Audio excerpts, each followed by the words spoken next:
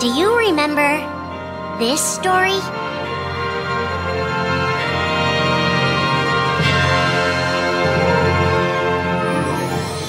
It begins with Sora and his friends Kairi and Riku. The three are inseparable, and they believe another world is waiting out beyond the sea. Sora, don't ever change. Huh? Once we set sail, it'll be great. But then darkness consumes the islands they call home and tears them apart. The door is open, Sora. Now we can go to the outside world. Sora wakes up in an unknown world, and before long he meets two courageous companions, a magician named Donald and a knight named Goofy. Hey, why don't you come with us? We can go to other worlds on our vessel. They embark on an adventure and make countless friends. They do seem a little different. Where are you from?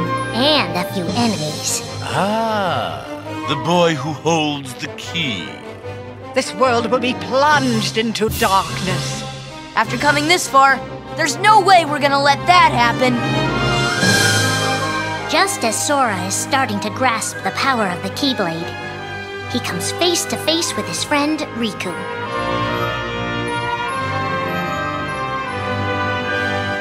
It is I, Handsome, the Seeker of Darkness. I know now I don't need the Keyblade. I don't need a weapon. My friends are my power.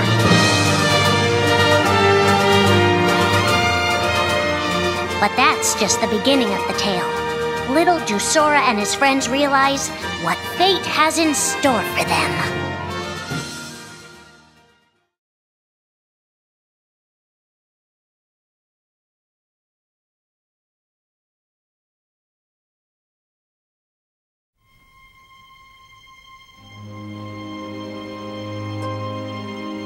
Are the memories we share with the people we love our only true connection to them?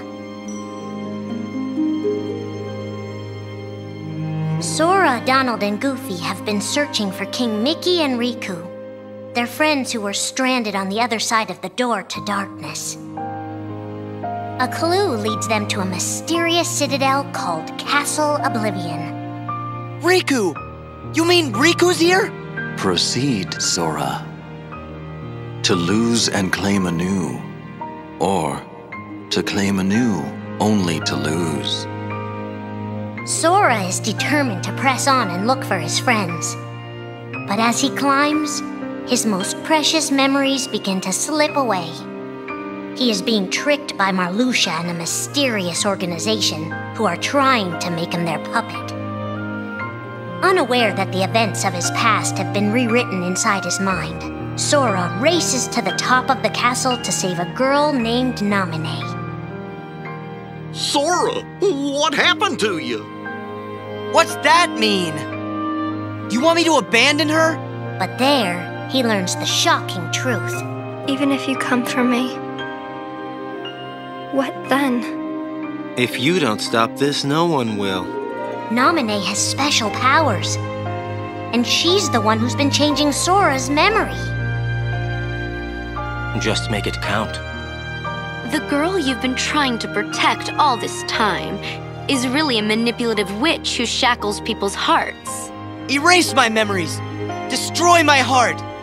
I promised. I'll always protect you. You have to believe me. You turned from the truth because your heart is weak.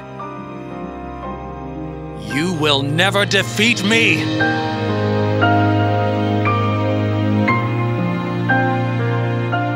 This would be Sora's first encounter with Organization 13, but certainly not his last.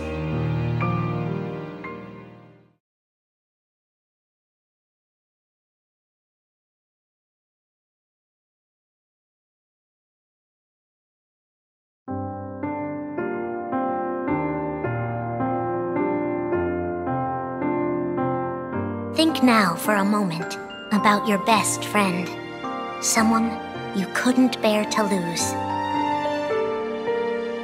For the 7 days since my arrival, the name Roxas and the number 13 were all I had. His mind a blank slate, Roxas starts counting the days, determined to never forget anything again. He and his friend Axel go on missions for the organization. Today makes 255. It's been that many days since I first joined the organization. So, you got the number memorized, do you? They are soon joined by the group's 14th member, a girl named Shion. Like Roxas, she has no memory of her past. Let us all welcome one of the Keyblades chosen.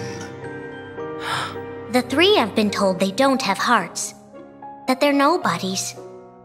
And yet it's strange. They start to realize how much they care about each other. Axel, does that mean you and I are friends, too? Well, if you're friends with Roxas, then yeah, of course you're my friend. If only all of this could last forever. Just give me another chance. We can't afford to take any more chances on you. You were a mistake we never should have made. Shion's darkest secret. Is it that I'm not supposed to exist? Shion is a puppet created to duplicate your powers.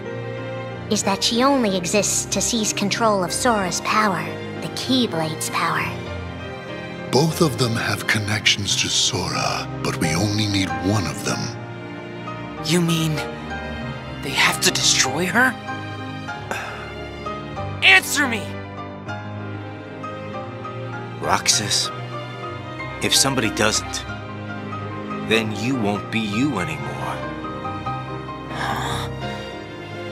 If they really have no hearts, then why does the truth hurt this much? The grief? You can't turn on the organization. You get on their bad side and they'll destroy you. No one would miss me. That's not true. I would. The anger? Please don't hold back, Axel. Promise. What's your problem? You both think you can do whatever you want. Well, I'm sick of it. Go on, you just keep running. But I'll always be there to bring you back! The loss? You're next, Roxas. I have to make you a part of me too. Don't you see? This is why I was created. The emptiness. See you again. I'm glad I got to meet you. Oh. And of course, Axel too. You are both my best friends. Never forget. That's the truth.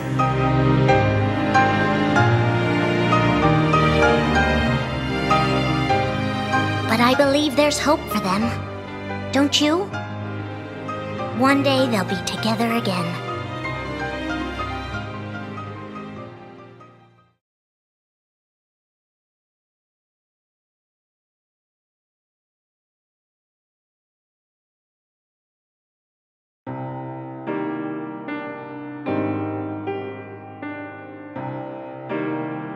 Making tough choices isn't easy, but if that's what it takes to save a friend.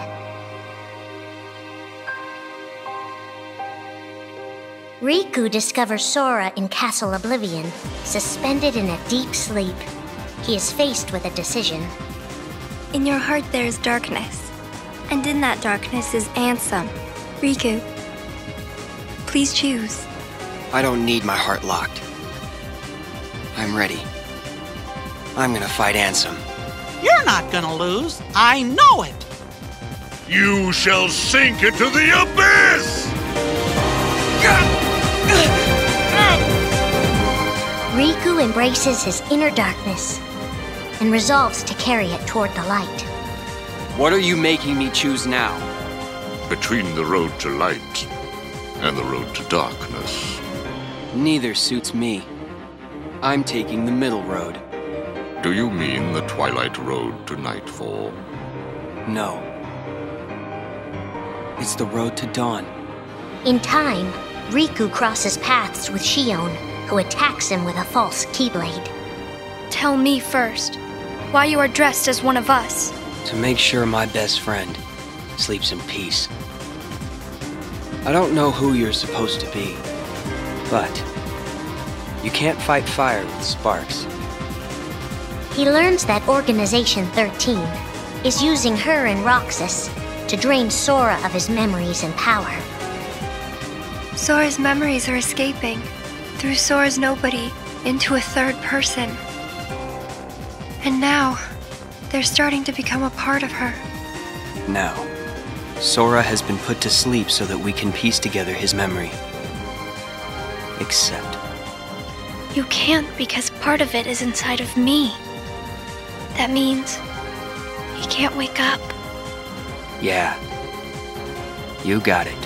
To save his best friend, Riku prepares for the inevitable. I have to face one of the organization's members soon.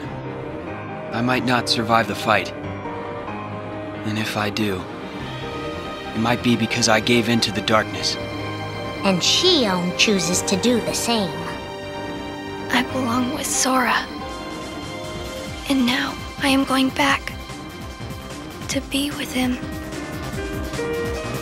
Riku and Roxas clash, both desperate to save a friend. Why are you trying to stop me? Because I want back the rest of Sora's memories. I'll set Kingdom Hearts free. Then everything will be the way it was. She'll come back. And the three of us can be together again. You mean Shion? It's a struggle just to remember the name now. Either way, I can't let you go doing anything crazy. Riku's overpowered and decides not to hold his darkness back any longer. You've left me with no other choice. What? I have to release the power in my heart. The dark power that I've been holding back, even if it changes me forever.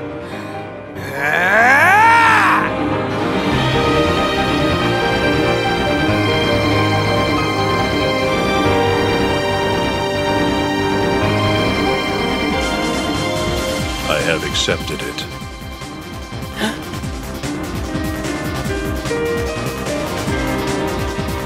Each fork in the road shapes who we are, but Riku won't look back. Not while his friends need him.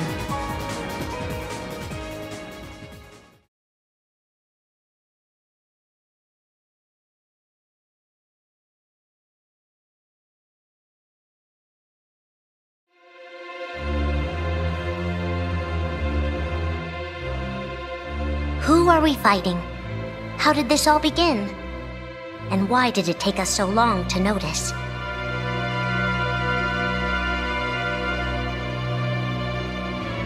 As a Keyblade Master, Xehanort had a gift like few others.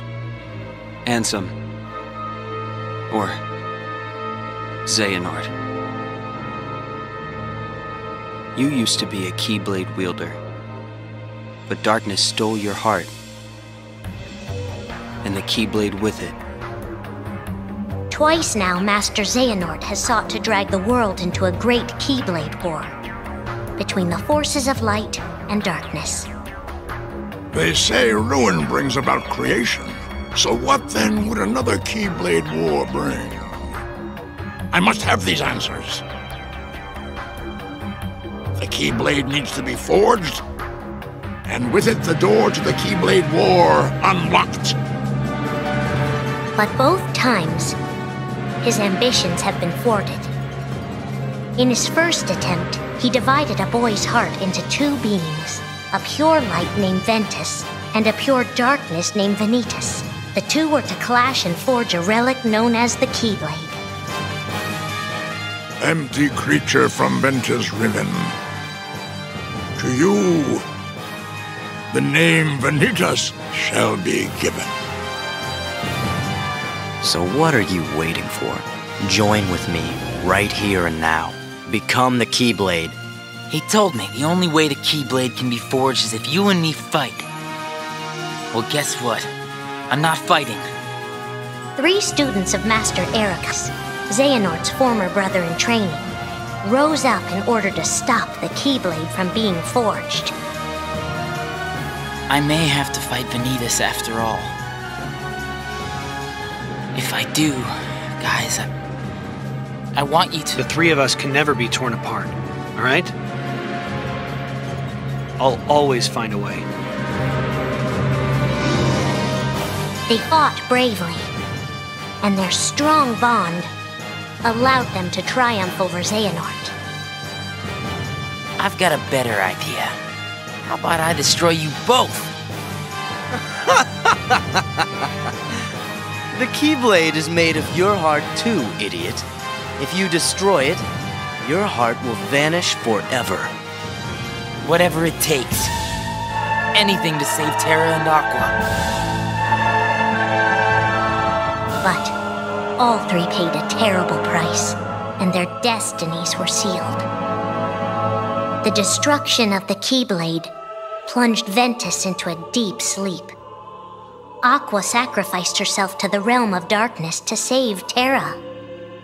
And by the time he was found, Terra was going by a different name. Xehanort. Master Xehanort's second attempt to start the Keyblade War involved pitting 7 pure lights against 13 darknesses. His heart and body acted separately. His heart, Ansem, manipulated Riku and Maleficent into capturing the 7 pure lights he needed, the Princesses of Heart. His body, Xemnas, founded Organization 13, who would serve as the 13 darknesses.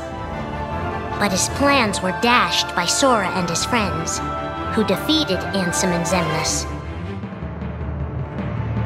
Light! But why?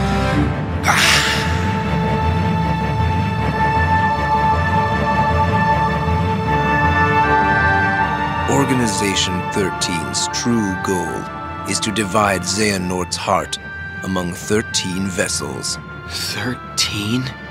Xehanorts? What is... The real Organization 13. Now, Master Xehanort has warned of a 3rd attempt to start his war. Huh! Master Xehanort! We were right about you!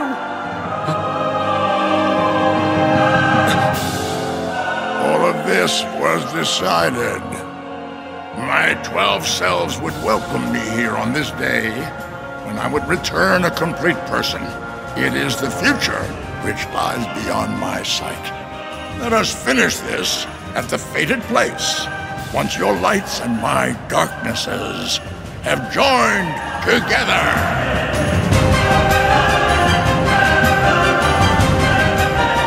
13 darknesses, 7 lights. The end is coming.